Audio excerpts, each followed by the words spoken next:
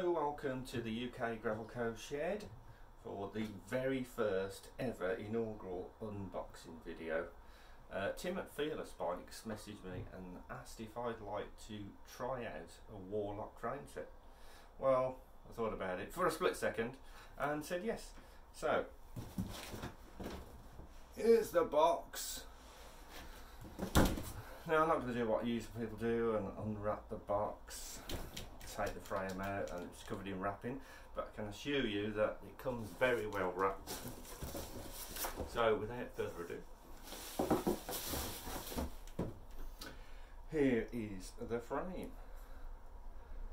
Lovely little head badge, graphics and a great colour. Loads of mounting options for bike packing. All the cables are external, apart from dropper post if you want one, but most of the cables external, and then just up the seat post, which is fantastic if you've ever tried to do internal cabling.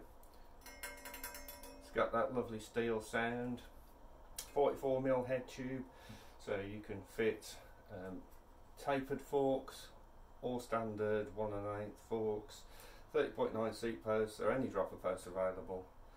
142 spacing at the rear, so no boost, so no palaver with different standards.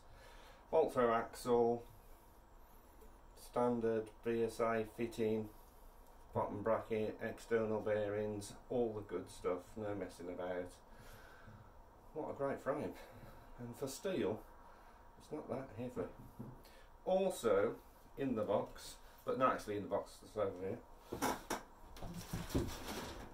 the forks, which are also steel, 1 1/8, so get a headset reducer, fits perfectly.